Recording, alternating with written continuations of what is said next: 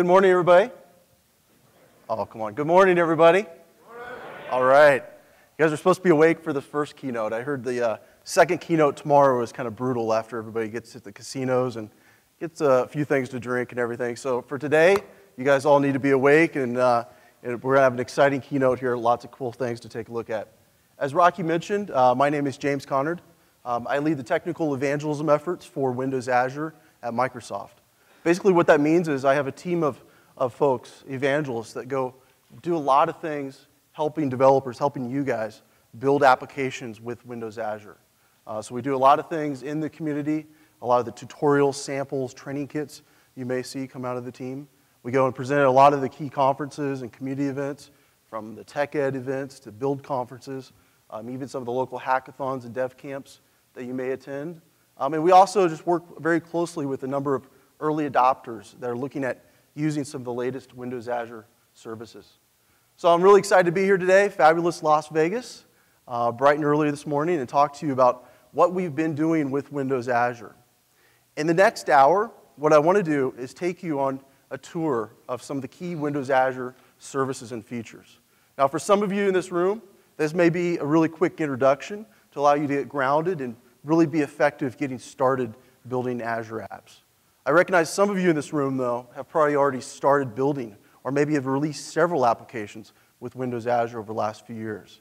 But you may have noticed that we're on this incredibly fast pace with turning on new capabilities in the cloud. Literally every other week, there's something new that's lighting up within Windows Azure. So for you, I want you to see some of those key new features and services that you can take advantage of in your existing apps and some of the new apps that you have moving forward. If you haven't heard of Windows Azure, I'll give you a little bit of a high-level background. At a high level, you can really think of Windows Azure as Microsoft's cloud computing platform.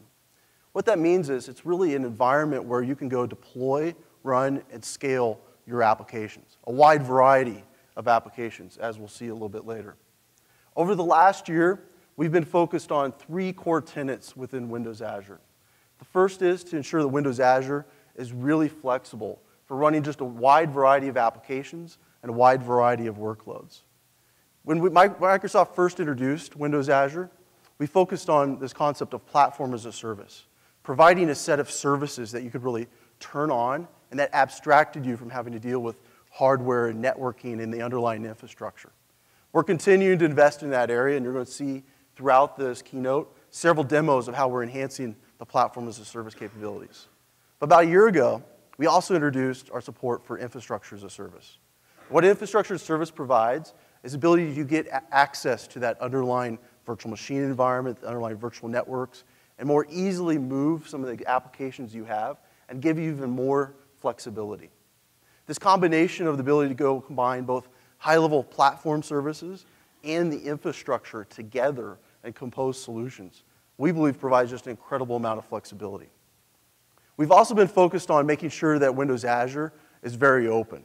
And it allows you to go run applications that you would create using a variety of different frameworks, and using a variety of different tools, and even a variety of different operating systems, including both Windows and Linux-based distributions. What you're going to see when it comes to flexibility is also, and comes to flexibility and openness, is also the ability for you to utilize open protocols.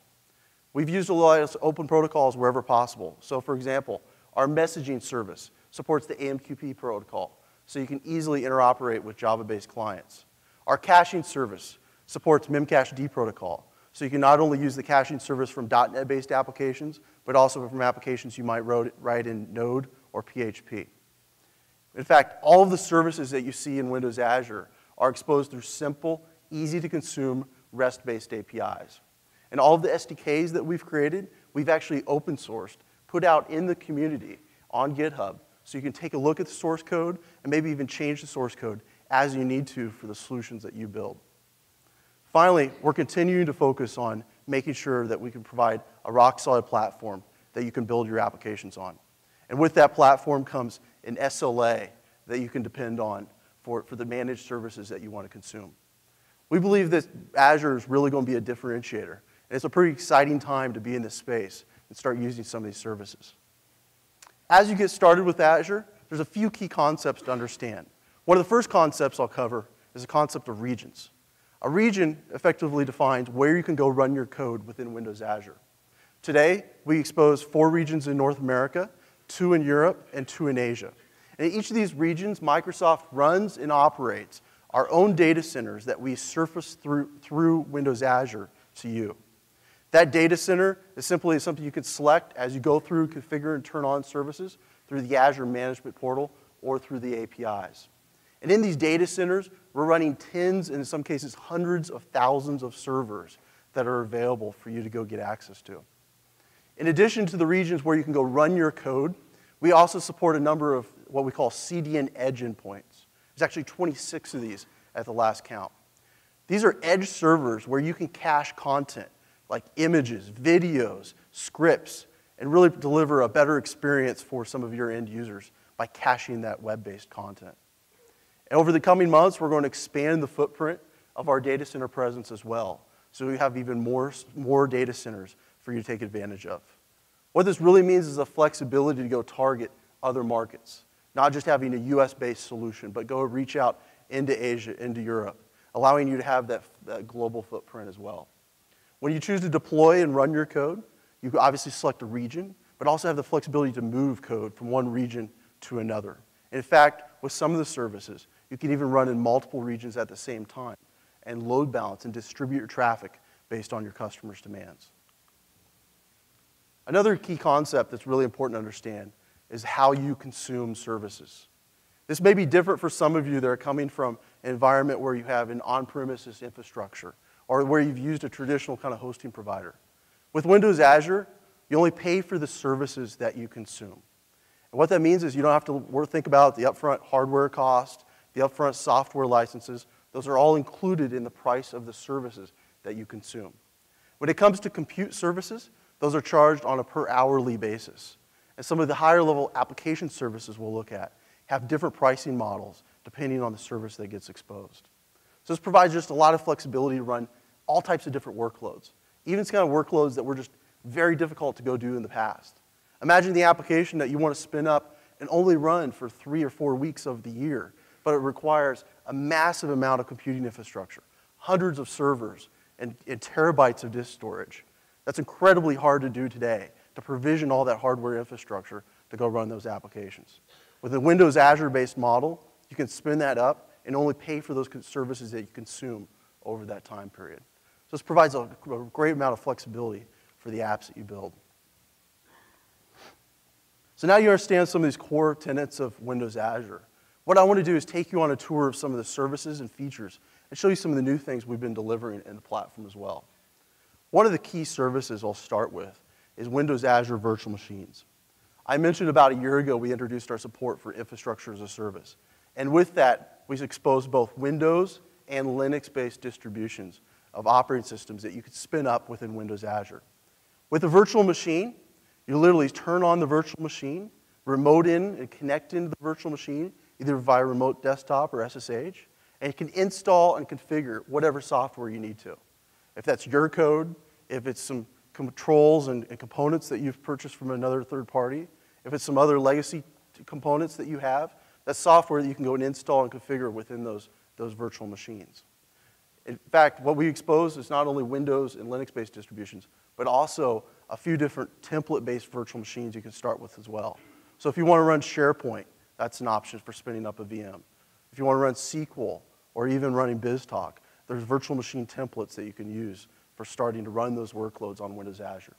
These VM images are durable as well on the platform. Any changes you make within those instances are persisted as part of the virtual machine. In addition to the virtual machine infrastructure, we're also providing support for virtual networking. What a virtual network allows you to do is group together a set of those virtual machines as one network. So they can obviously see each other, talk to each other, and communicate. But it also allows you to extend those virtual machines that you provision in Windows Azure to your on-premises environment or to another hosting provider. In fact, making those cloud VM instances look like they're part of your own networking infrastructure. And so with that, what I want to do is actually show you a very quick demo of how to get started in Windows Azure and use virtual machines. We could go ahead and just switch over here. And here you can see I'm on demo machine here.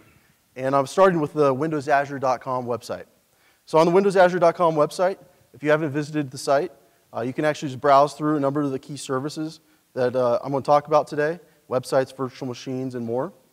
Drill in and view some of the details about the services. Of course, since all of you are developers here in this room, you can also navigate over to the documentation tab. And on the documentation tab, you can see the developer centers for mobile, for .NET, for the various languages and frameworks you might want to take advantage of. From there, you can download the SDKs, view the tutorials, and really start drilling into all of these key services. We focused a lot on providing a lot of great content you can use and quickly get started with some of these services. Once you've narrowed in on a few set of services that you might want to use, of course, you might want to look at some of the pricing information and understand that consumption-based model that I talked about.